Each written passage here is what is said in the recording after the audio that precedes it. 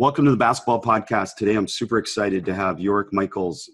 Joerik is CEO and co-founder of Basketball and a Basketball Skills Development Specialist from Belgium, and he runs elite athletes. And first off, Joerik, welcome to the podcast. It's great to have you here. Let's start first by talking, Joerik, about elite athletes and what it is and what are some of the goals of this. Yeah. So we elite athletes, we got kind of like two things. So we got the Elite Academy. It's kind of like we want to build kind of like a club, but it's more than just basketball. So we try to get our philosophy of how we should work with youth players we made it a program, but it's much bigger than just basketball. It's like we get the complete school follow-up system. Players get classroom sessions about stuff like meditation, how to handle social media,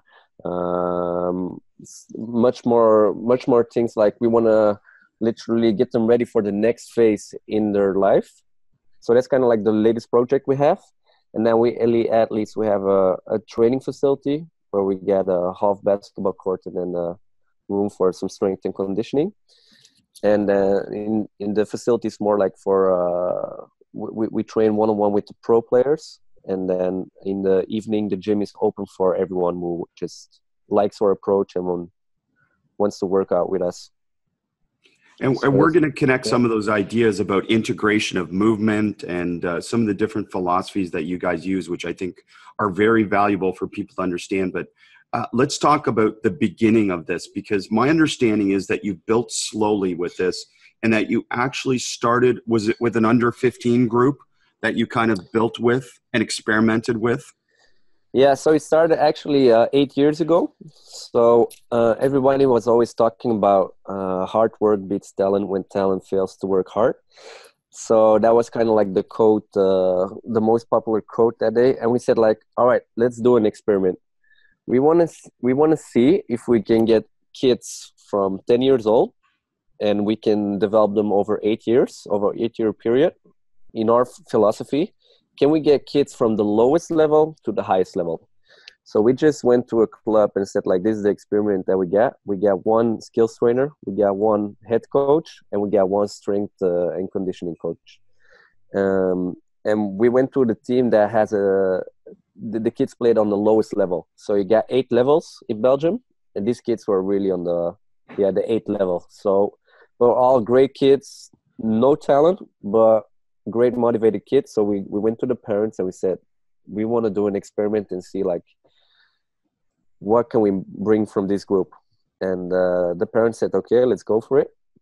So, but we were still very young. We were like 20 years old, no experience at all with coaching. But we had our philosophy and we just started experimenting with the kids and working more on the fundamentals. For example, for the first 4 years, we did nothing 5-on-5. We only did 1-on-1, 3-on-3, mini side games, stuff like that. And every practice was like fundamentals was, I think, 80% of the game. And then 20% we worked on basic decision-making stuff with team tactics. And then after practice, we did 15 minutes of core work and stability and stuff like that. And the first 3 years, we got our ass kicked. Like the team was nowhere. We were beaten on every level. And after 3 years, actually, we got kicked out of the club because the club has something like they had a new owner, and he was like, what are these guys doing? They're not following the same program as all the other teams do. So they said like, yeah, there's no room for you guys. So we started something on our own, and all the kids, they said like, and the parents, they wanted to stay with us. So we kept working with them. And then after the 4th year, we started to add the 5-on-5. So we had a new head coach coming in, and his job was to only learn them the basketball IQ in 5-on-5. And the first year we didn't even made it to the top 24. And then 1 year later, everything changed. So we were the top scoring team in the country. I think we were averaging like 107 points a game. and then the second best defensive team. I think we had 52 points a game against us, and we lost the last game of the season. So we in the final four. So otherwise we would be the champs. But we finished the final four as the second best team, and suddenly like all eyes were on us on the program because everyone was, oh no, it's the same kids. What is happening? What are they doing? And that's great. How old were those kids at that time? Were they that time they were 15. So okay. it was year 5. Get to 15. Okay. After 5 years, they started to you start seeing the results from the process. Well, and what I love about we're the best scoring team in the country. We're averaging 135. Yeah. It's awesome. It's tremendous. And what I love about this and why this is so important for coaches to understand is obviously the long-term development focus versus, in your words, short-term goals of winning games. Indeed. This is 100% what we're talking about. If we're talking about, high school basketball in the U.S., we're talking about AAU programs. We're talking about development with a long-term play. And you're going to lose games at the beginning, but with the focus on development, players will get better. And I assume the other part of this is that you retained a lot of your players within the program. Yeah. They didn't drop Indeed. out. Mm-hmm. True. So I think can you talk about that? Yeah, because it's like for us, winning games has never been a goal. It's an outcome. And for example, also the thing where I'm very proud of is from every player in our team, they all play pretty much the same minutes. So we had literally every player of the team has already made over 20 points this season. So one game he starts, next game he starts. So I think it's the proof that you can, if you get kids who are willing to work hard and you give them the right stuff to work on, that you can get results with every player. And it's also about, I think the biggest thing that separates us with the other teams, I think, is also the mindset. We're huge on teaching the mindset with the kids. The kids, they come early. I'll tell you a story about that. Like, our rule is, the first rule is don't be on time, be early. So if you're not 15 minutes early before practice, you are late. That's the first rule. And the second rule is practice starts when the first player arrives. So the first player comes in, for example, like an hour before practice. Then we start doing one-on-one on the court. Then the next player jumps in. And that's how we can create more length in our practices. So actually, like two seasons ago, this was getting out of hand. So we had we were renting a gym from a school, and the principal of the school, he walked in like 90 minutes before practice, and there were already 8 guys on the court, and we're already like doing form shooting, and he was like, "Oh, what is this? This is not okay. You're not renting the gym already." So we had like a warning, but we just keep. I instead of like keeping the kids on the street, we just said like, come to the gym and get some extra working. So the next time he came in, again, 6 or 7 guys were already working out an hour before practice actually started. And so we got even kicked out of the school for that. But for me, it's cool. You see the mindset, if you can get kids to, we call it the Kaizen mindset. So you do every day you want to do something to get better at. It can be small things like watch film or watch tape of your best player or do a workout at home or anything you want. But every day you got to do something to get better. And all our players, they believe in that. And I think that's the biggest difference is between us and the other teams is the mindset is completely different. Well, can you talk about some of the things? I mean, the Kaizen mindset, love that.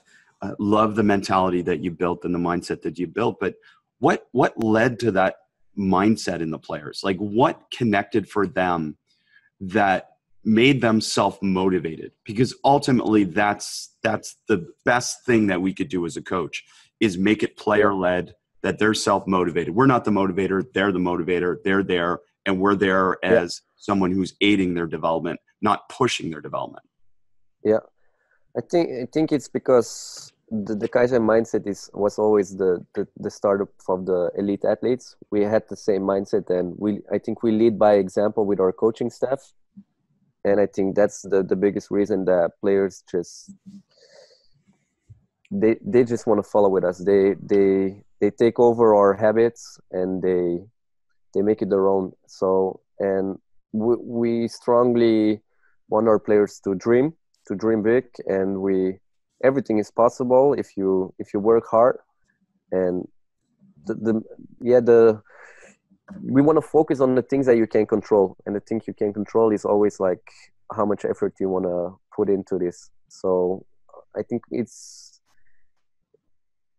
if you get a couple guys of the team who were on the same page, then it's easier for the rest to follow. Well, and the great part too for your philosophy is that you were patient. You were all understanding, and I assume this was a sell to the parents and to the players that we're going to build slowly, and in the long run, we're going to be better because of it, rather than focusing on the short-term gains.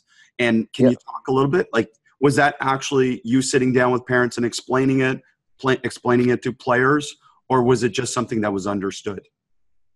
No, actually, it's one of the struggle points we have right now. So we started with our academy a new team. So we get an under 16 team for the first year now.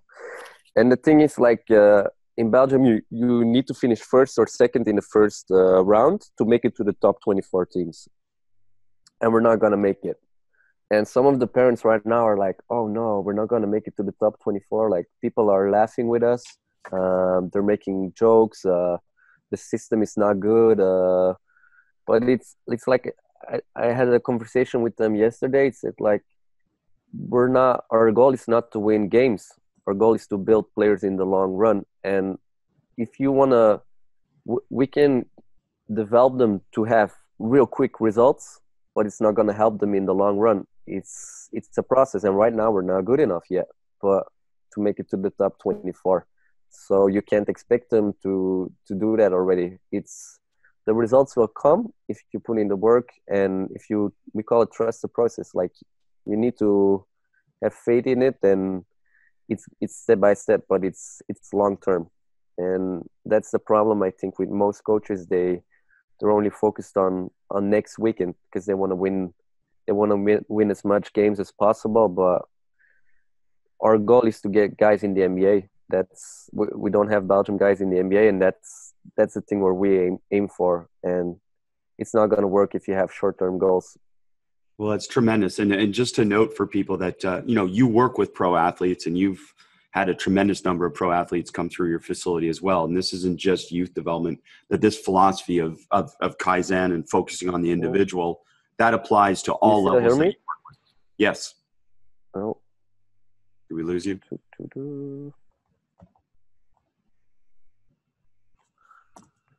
All right. You hear me back? I can hear you. Can you hear me? Yeah. Okay. Now I hear you back. Yeah, okay. it was off. Yeah, that's okay. I'll start again. So, all right.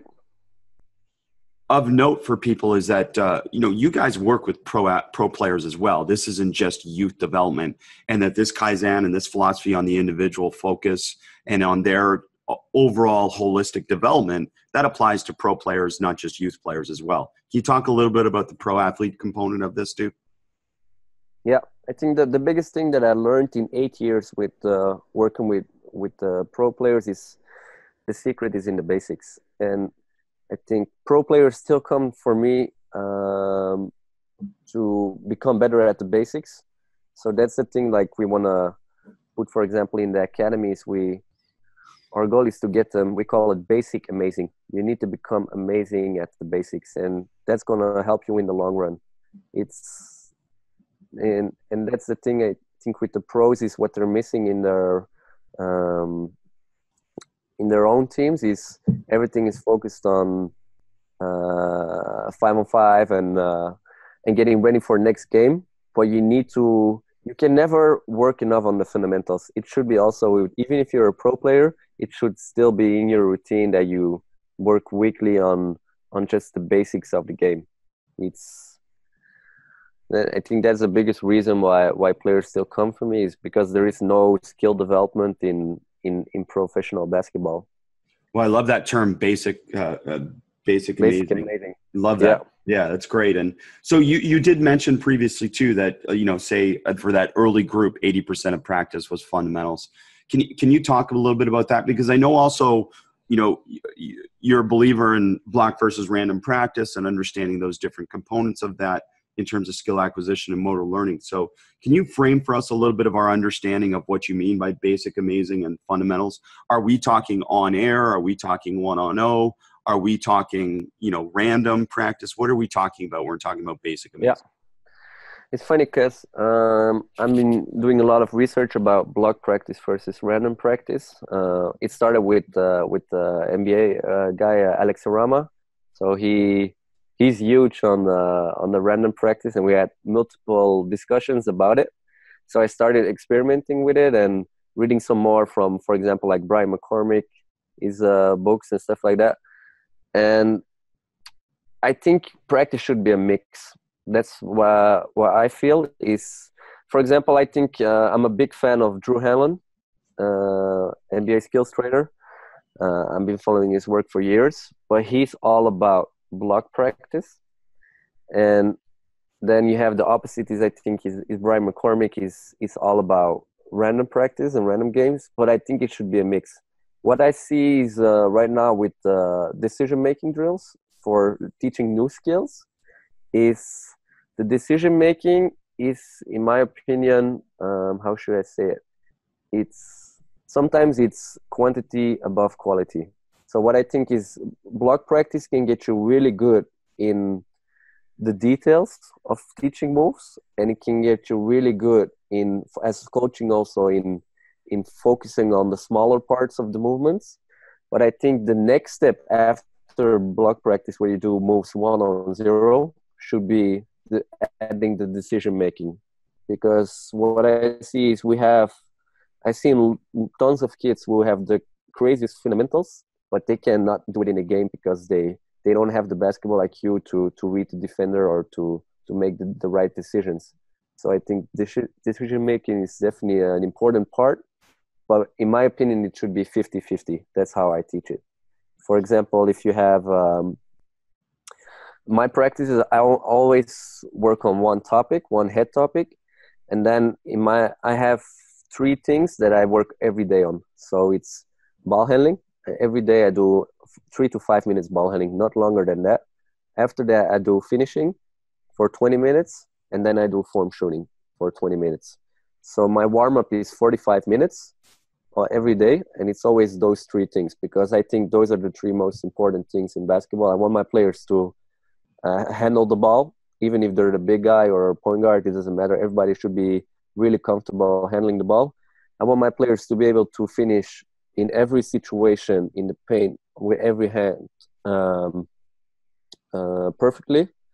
And the third part is shooting is for me the most important skill in basketball. So I want every player to become a great shooter. So those 3 things are my warm-up for 45 minutes, and then I work on one topic.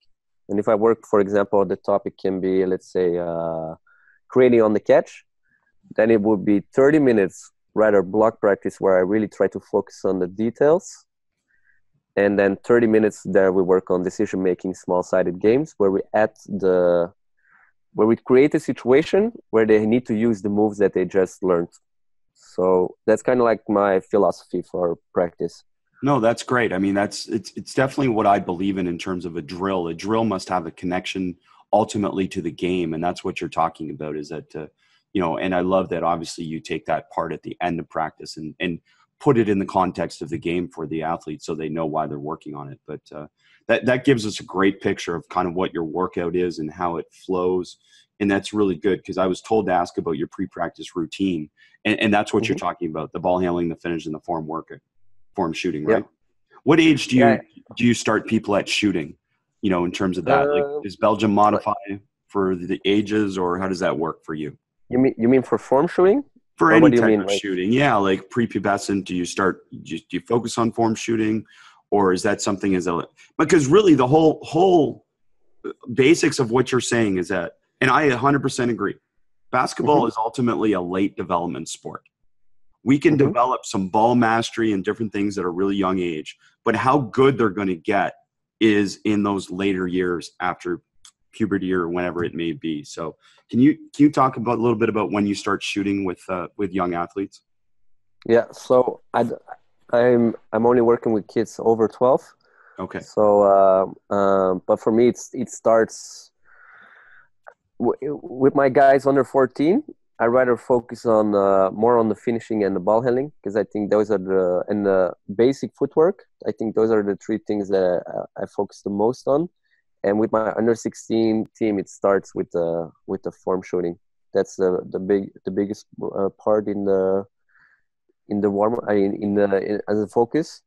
But I think with under 14, I would still focus more on finishing and getting that touch, right hand, left hand, stuff like that, different situations, different kind of footwork, and just making sure the handles are tight. But I think from an age of under 16, you should start to focus on getting the form. Well, and I love that because it fits into your philosophy in general, which is building slowly. Is that, again, we can't teach it all at once. Like, it's too often we try and teach everything at once in one practice. And even the concept of you saying you have one topic after that routine is tremendous. And, I love that mindset for player development. How often would you work with an athlete? Would it be daily? Is it weekly? What is it in terms of your program? If I can choose, yeah, daily for sure. Like as much as possible. So we got a new concept with our academy guys. We call it 24/7. So it means like I give every player a golden key of the gym, and we call it like also the Mamba mentality. I want my players they can send me a message any time of the day. So if they say like I want to work out before school at 6, I'm there at 6. If they say like in the weekend, can we get a workout at even in the night or something, I don't care. I will be there. But every player has a key because I want them to come as much as possible. So I think you can never work enough on your game. There's always something that you can do. It doesn't even have to be on the court, but off the court. Again, guys and mindset. Try to do something to get better every day. Well, it's tremendous, and this is a great segue into what we're going to frame for people, because I don't want them to get that impression that's only basketball in your program, as you mentioned already, because really the unique part and what really attracted to me what you guys do is that there's a lot of synergy with what you do, and then approaching it from a multi-sport perspective is that it's not just basketball. You're focusing on movement, you're focusing on different things that connect the basketball player to their body and understanding of their body. Can you talk about that? Yeah, and also it's not only even that. I never believed in the system of having one coach for like one team, because we expect the coach to be good at everything. And the kids are gonna become good in what's the expertise of the coach. So what we do with our academy is, for example, we have 8 coaches, and every coach only needs to do what he's the best at. So we got a defensive coach, and we got one guy who's only teaching a 2-man game. We got one guy who's only teaching shooting. We got a movement coach, then a skills trainer, strength and conditioning coach, physio, and then the head coach who's really good at the tactics. But I strongly believe in the system of we need coaches to specialize instead of like doing everything. It's much better if you can make a small team of coaches and everybody can just focus on their best topic. Well, that's great. So can you talk a little bit about what Olivier Goodluck does with some of the movement training and how that connects to the basketball? Yeah, so he works a lot with the Fighting Monkey. So it's it's athletic development. So he thinks more outside the box. So he sees like, what if our players would be really good in, for example, like dancing or coordination or things like that. So he's stepping away from the traditional programs and creating more like the ultimate athlete, instead of like focusing only on basketball players just needs this and this and this. He wants to make the kids also more creative. Like he's a lot about more it's, how must I say it, it's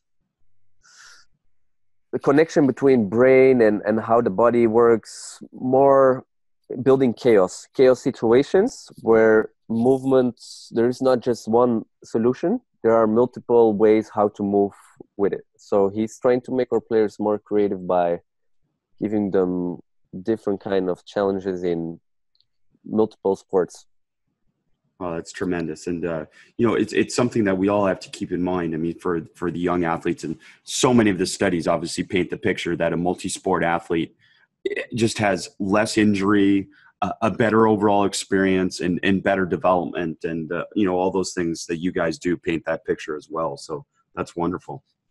Can we get into a little bit as well, some of the mindset of the positionless basketball? Like, you're not focused on positions at all. And that's part of the beauty of your system, is that it is truly building a player to be the best version of themselves, regardless of what position they ultimately get put into.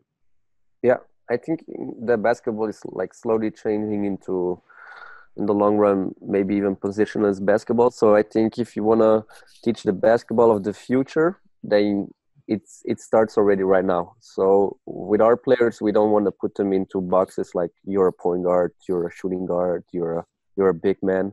No, we want our players to be able to do everything. That's why we don't make differences between, definitely not at the young age, between what we teach them. So our big man, they also needs to do like the pick and roll reads. He also needs to do like the ball handling, finishing. I want them to have the players have the full package. And it shows also with the games, it's much easier. Like if every player who gets a rebound can immediately be the point guard. It makes the system just so much easier to play basketball. And I think that's also like how basketball will be played in the future. Like players, you're gonna have 7-footers who gonna be point guards. I think that's you need to be ready for the future, and basketball is getting more and more creative, and you want to create you wanted to have creative players. That's our goal, which is great. And I'll follow up on that too. And maybe let's ask it now. So what are some things that develop creativity in players? Because when I watch some of your videos and some of the different things like that, I get that impression that your players have some freedom to be themselves. Mm-hmm. I love that as well. So what are some of the things that you do to foster creativity within an athlete? Yeah. First of all, I want my players to fail in practice. So I would strongly recommend failing. I want players to try new things. And for example, like if a player does a new move and he shoots an air ball, I'm just gonna stand up, clap, and say like, I really be positive about it. And I think that's the big difference, because most coaches would say like, no, it's a bad shot, or no. I want my players to feel definitely in practice. You need to have the freedom to fuck up. So we do lots of mini side games, a lot of one-on-one also. And I think one-on-one is the biggest, one of the most important drills. Why? Because you can try new things. And if you fuck up, nobody's going to be mad at you. If you play 2-on-2 or 3-on-3 or 5-on-5 and you try a new move and you shoot an air ball, the other guys are going to be like, dude, what you doing? Or they're not going to like it. But in one-on-one, you can try everything you want, and it's just for you, you know? So every practice has at least 20 minutes of one-on-one. And I think also very important, the last drill that I finish every practice is we do 10 minutes of 3-on-3 or 4-on-4 games, and the coach cannot talk. So it's 10 minutes freelance play. And the rule is I want my players to constantly communicate, but the coach cannot say anything. And then after the 10 minutes, I come in and I say like, what did we did good? What could do better? Stuff like that. But during the 10 minutes, it's just the players. So they can be as creative as they want. They can do anything as they want. And for me, it shows that it works. You create players who become the next coaches because they can coach each other. They're constantly communicating, and they solve problems on their own. They're not looking for every problem to the coach, like what went wrong. They try to think for themselves. And that's one of the drills I strongly believe in, is you need to give your players the freedom to experiment. This is wonderful, and I mean, I love how you said that too about one-on-one. That when you play one-on-one, like you're not accountable to a teammate, so you can truly be yourself, and that's great. And this may or may not be, but Belgium soccer made that switch a while ago. I read a lot about that they went to a lot of one-on-one at the youth level. Is that the same idea that Belgium soccer saw too? Is that one-on-one fosters more individual skill development, but two, you don't have to be accountable to anyone, so you can be creative. Is that the idea? Yeah, I don't really have the idea from soccer, more from like experimenting, but I think soccer is definitely in Europe is like they're 5 steps ahead of basketball because they have much more resources and they have much more options. Soccer is huge in here. So what I do is I try to visit a lot of the soccer academies and try to see how they work. And I got a lot of great ideas definitely for them that I try to apply in basketball. Because I think soccer, for example, is definitely also very good. They're in creating like the random games and the decision making. And yeah, they're just on another level instead of basketball. Like so I think sometimes it's good to go and see how other sports are working, and there's always something that you can try to apply in basketball. No, it's so true. And I actually have a lot of interaction through the basketball immersion with soccer coaches, rugby coaches, lacrosse coaches, different invasion sport games that the coaches connect with me about ideas and share ideas. So it's great. And, the other part about one-on-one is that they get decisions that you're trying to develop their skills, but then they get to work on the decisions with those skills. So do you use constraints sometimes within the one-on-one, or what types of different one-on-ones do you use to be able to foster some of that development? Yeah. So for example, like yesterday we had the focus was everything from attacking the closeout.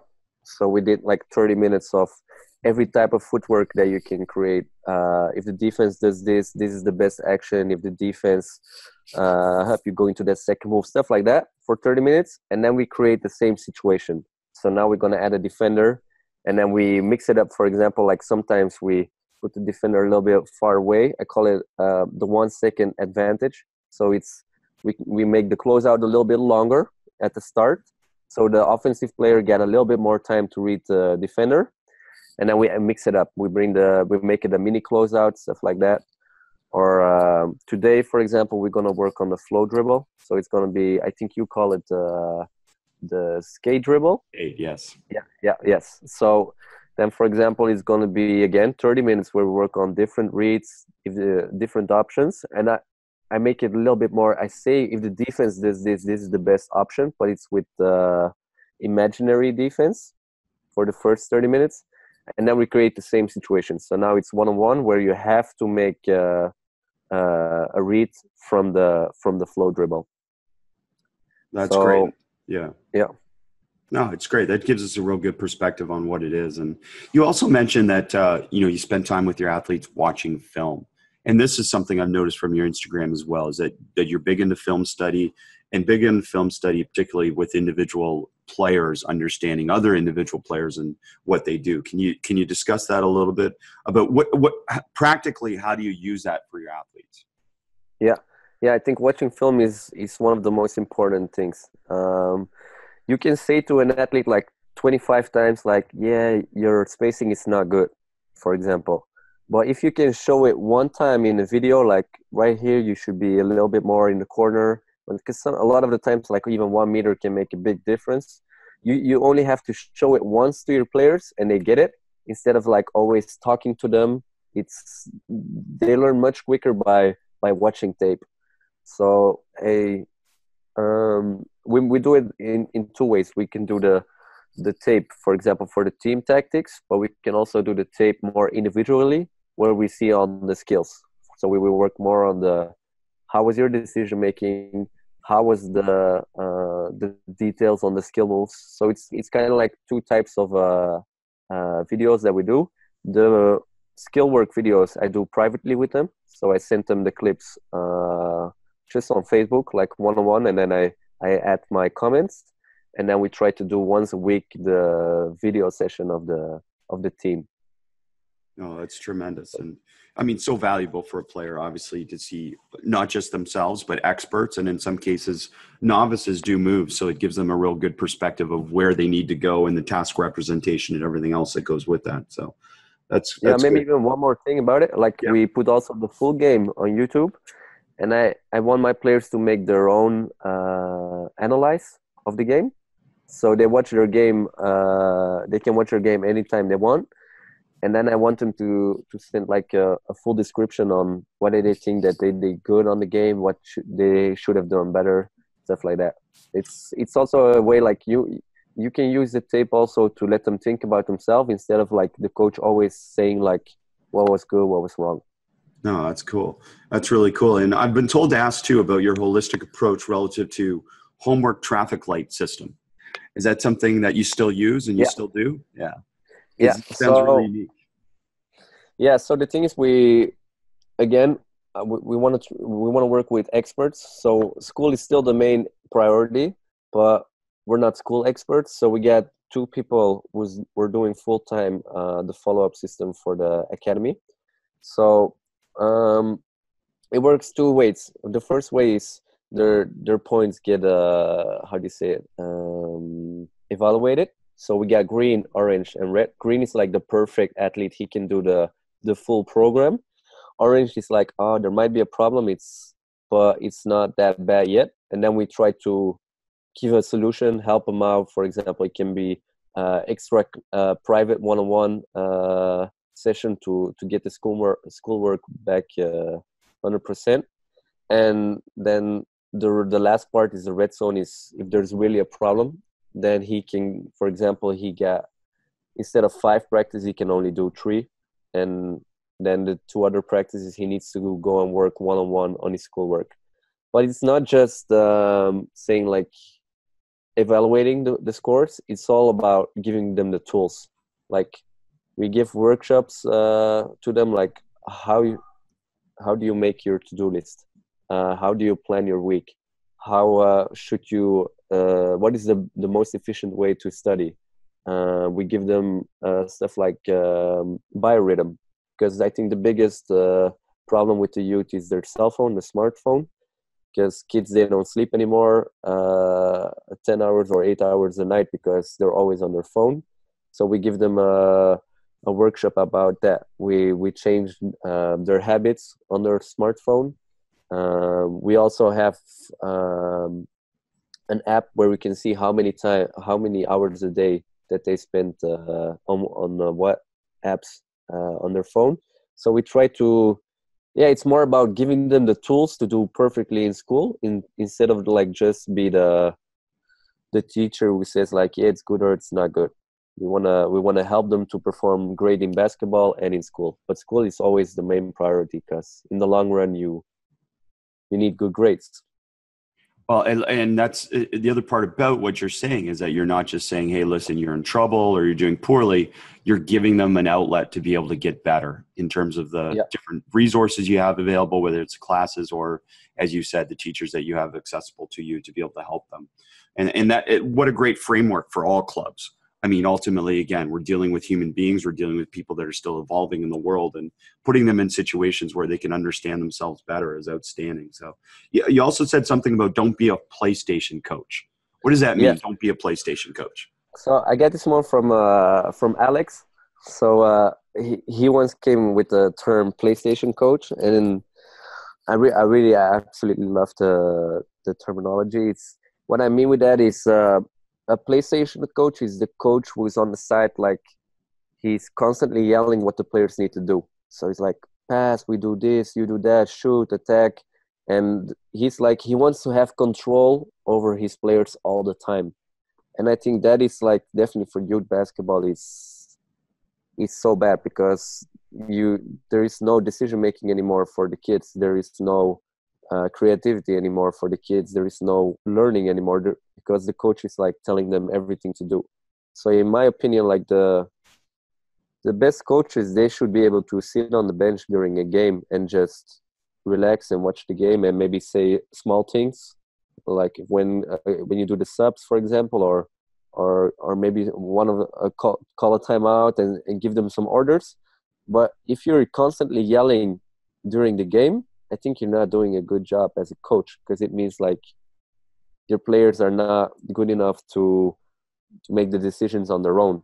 So you should change your practices, because the ultimate goal should be that the players have the same knowledge as you. That's what we strongly believe in, is you want to create player coaches, and not players who are just I don't know how you say it in English, but players who are constantly looking at the coach, and the coach is like the big boss, and the players just need to listen. I don't believe in that system. Well, and you can tell by everything you've said so far how you build that, and you build the opposite mentality for your players and for your coaches involved. And I couldn't agree more that guidance hinders play, and that's really what we want. We want players to play free. So, you mentioned this already, and I want to circle back, because you said that one of the big focuses in your program is the mindset of a player.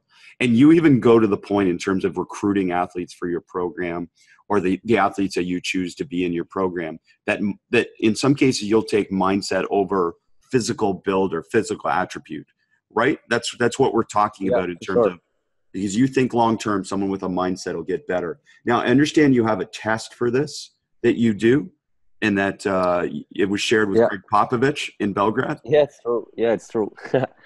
So it's kind of like you're going to stretch out your arms, and you're just going to stand like this, and you're just going to hold it. And we do the test for like 7 minutes. So you just need to stand and keep your arms up. And the only thing we say is like, just keep your hands up. Don't let them drop. That's the only goal. But what you see is like after 10 seconds, your shoulders starts to burn, and everybody just wants to drop the shoulders. But if you stand for this like 7 minutes or even longer, like it's not like your arms are gonna fall off. It's not like you're gonna get sore or you're gonna get an injury. It's just you versus you. It's like, do you find a way to bite through the being uncomfortable and just stand like this? So we were at the NBA Without Borders camp, and the players, the mindset was not great. Like, we had a lot of the kids were the most talented players, but they were, in my opinion, not really the hardest workers. So we wanted to do this test, and like 90% just failed after 1 minute. And we were talking about this with Popovich, and he said like, "Oh, I want to do the test." So we did it again, and he just stand there for 7 minutes, and he was like, "If I can do it, like, why can't you guys do it?" Like, it's just a question about how bad you want it. It's find a way to bite through it. And that's one of the drills we do almost every week with our players. Is we want them to be so mentally strong that if you're uncomfortable, it doesn't matter anymore. Like, we bite through it. And it's an easy test for us to see what kind of mentality you have. So, for example, like what we do also with it's the first test for if players come for tryouts for our academy. It's the first thing we do, and it's you can immediately see, like, last year we had one kid who was like standing completely still for like 7 minutes with like his eyes were like locked in. So he didn't even touch the ball, and he was already picked. Like, every coach said, "We want that kid, because that kid get the right mindset." So yeah, we strongly believe in that for sure. It's really cool, Popovich. Yeah. Yeah. So Popovich actually did it. Did he do it with the players, or did he do it in front of the players? Yeah, with the players. He did it in front of the players, and he was just sending a message like, "If I can do it, then why can't you guys do it?" It was cool. That's a great story, and a great connection to, being uncomfortable is okay, but it's that grit, that perseverance, that mindset, all those things that ultimately are going to determine your success in so many ways. So no, that's awesome. So what is the structure for your pro players? And maybe as kind of a final thing, is the structure for your pro players, is it similar to what you talked about already in terms of the youth development? Yeah, actually it is. Like, I think I try to make, the only thing what I see with the pro players is I can be less creative with them because they're not getting the creativity with their team. So that's maybe the only difference between the youth and the pro players. Is with the pro players, I know they can do much more than they can show, because basketball definitely in Belgium is players are put in the box, like you have to stand in the corner and you need to do the catch and shoot, and it's they take away all the creativity from the players. So I need to think a little bit more inside the box. So for example, last year I had an American guy, and the coach knew he was training X-ray with me, and he literally called me and he said, I'm never gonna let them do more than one dribble in the game. So everything you do needs to be with one dribble.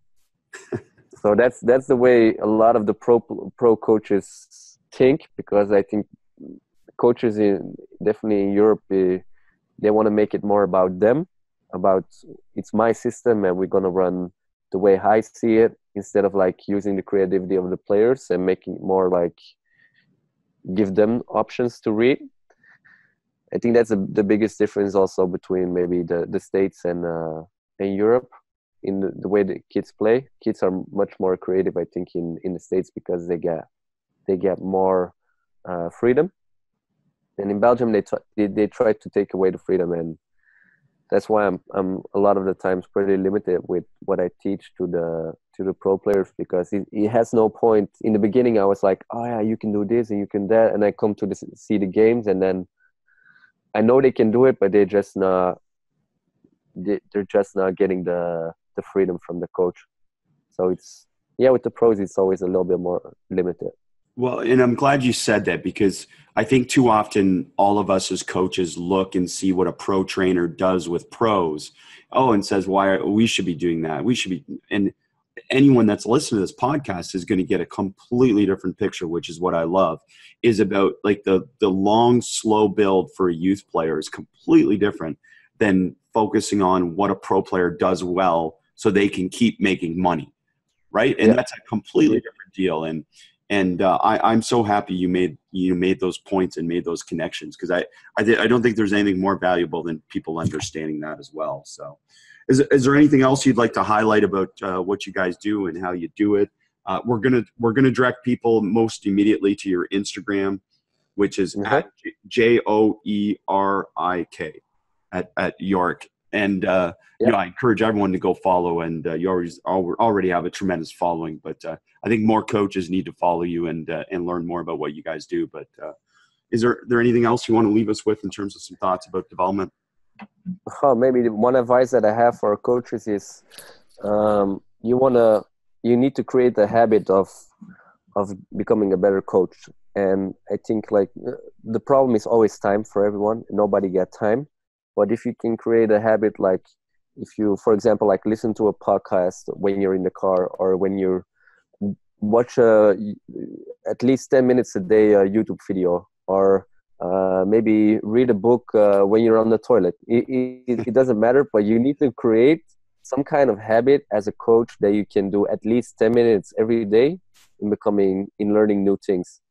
I think if you can do that as a coach, that in the long run, it's going to build up. But I think the biggest problem with coaches is that almost nobody wants to put in the work to becoming a better coach. Basketball is always evolving. So as a coach, you should be always evolving too. And the best coaches are just the best researchers in a lot of the times. Like you need to pick the brain from other trainers and learn as much about the game as possible. Well, what a great note to finish on, because you've done a great job sharing today. And I think so many coaches will be stimulated by your thinking and hopefully help them reflect on what they do and how they do it. So thank you for taking the time. And I know you and I will keep in touch as we go forward over the next whole bunch of years of our basketball lives. Because you're jumping back into the gap. Outlet's a coach. It's either sideline, 2 on the side, 3 on the side. That's off the second cut.